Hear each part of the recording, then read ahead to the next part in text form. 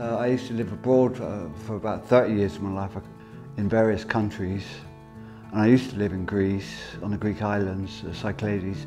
And I was in North Devon. I was thinking about moving back to Greece. So I was Googling some photos of Greece, thinking, yeah, should I do that, should I not? And then there was this picture of this lovely white beach and, you know, blue sea. I thought, oh, that's nice, what's that? I'll click on that, thinking it was Greece. And it turned out to be the Isles of Scilly. But I didn't know that the Isles of Scilly looked like it does. I thought it was a big cliffy, grey, you know, wind-blown, stormy, dark place. Basically, I went on holiday and came on holiday and then kind of went back to North Devon, and then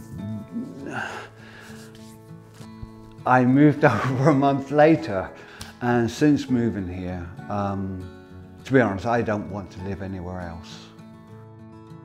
It's because it makes me feel relaxed, because it makes me feel happy.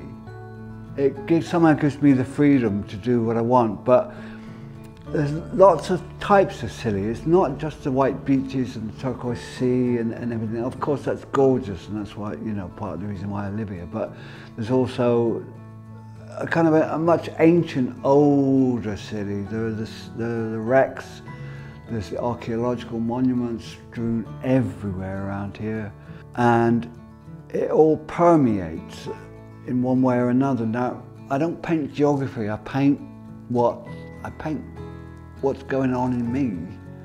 Because I'm here, that affects what comes out.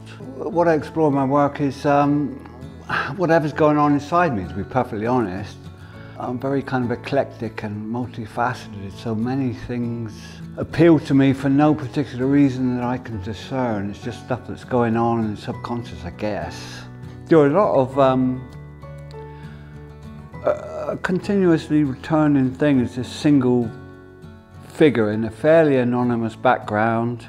There's always this, I think it's because it carries a sense of stillness, a kind of a mystery, really. So if someone asks me, you know, what's this about, or you know, it's difficult. Most of the time I don't know. It isn't about anything. It's just materialized through my fascination with paint and structure and texture. I'm an incredibly fast painter. It has to go quick, it has to be impetuous and responsive, and that's so much easier when you've got a great big brush and you just plunge it into some kind of paint or inky, dirty stuff. Painting is also an exploration of kind of techniques. I mean, every painting, I'm trying to find some new little way of doing something. I always like to know what happens if. It doesn't really matter if it goes wrong, because wrong is not what happens, it just develops.